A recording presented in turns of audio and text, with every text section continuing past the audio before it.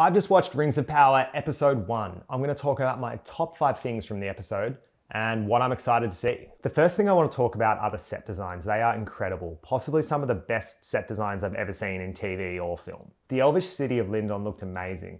The way the orange leaves were falling on the ground in this sort of perfect mess, combine that with the elvish statues looking out into this beautiful horizon, as well as the tapestries they had woven, sort of reminded me of a medieval tapestry of a unicorn I'd seen once before at an art museum. I also love the makeshift homes of the Harfoots, the way they camouflaged into the forest, popped out their homes. It kind of gave you the impression of the Shire, but an early version of the Shire, in that it integrates into the hillsides and the tree trunks and the grass. When we see the village that the men are living in the south, you get the impression that not everyone is flourishing in this time of peace that the elves are rapping on about in this episode. Things are a bit miserable, it's cold, it's grimy. The set design there really added to the tension that is brewing in that village. The next thing that I loved were the map visuals in this episode. They really helped you get an understanding of where these things are taking place in the world, which is massive in its scope.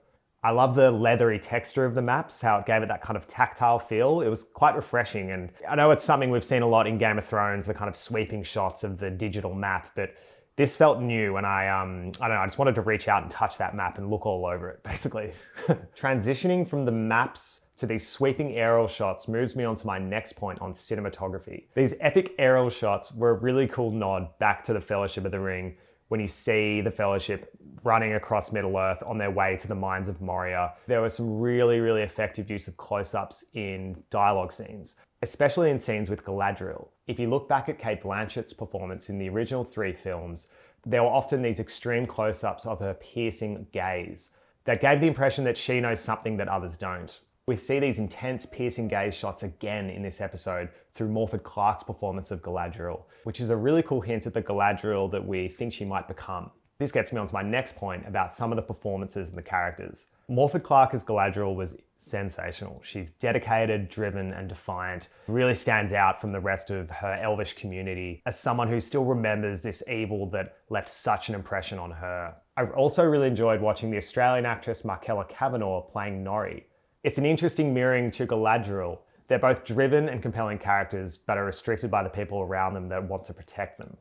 Nori has a sense of wonder about her. She wants to explore the world. She wants to go beyond her Harfoot community. There's also something I noticed. Her last name is Brandyfoot, which is very similar to Meriadoc Brandybuck's last name.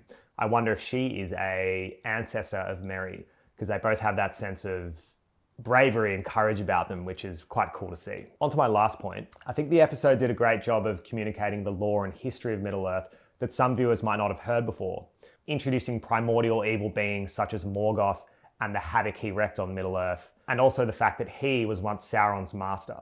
As you can probably tell, I love this episode. I'm very pumped to watch episode 2. I'm going to go into some spoiler predictions right now, so if you don't want to hear what I'm about to say, I advise you stop watching right now. 3, 2, 1. Okay, here's my prediction for who is the man in the meteor.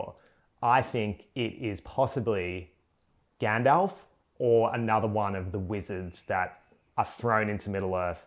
They are one of the Valar or the Maiar, I can't quite remember. Essentially spirits that Iluvatar has woven into Middle-earth to help protect the beings. However, as we know, some of these wizards can be corrupted by the evils of Sauron and Morgoth. So we'll see what wizard we have here, or if it's just a new character entirely. I don't know. Anyway, I think it might be a wizard, possibly Gandalf, maybe Saruman, maybe even good old Radagast the Brown. We'll see what happens there, folks.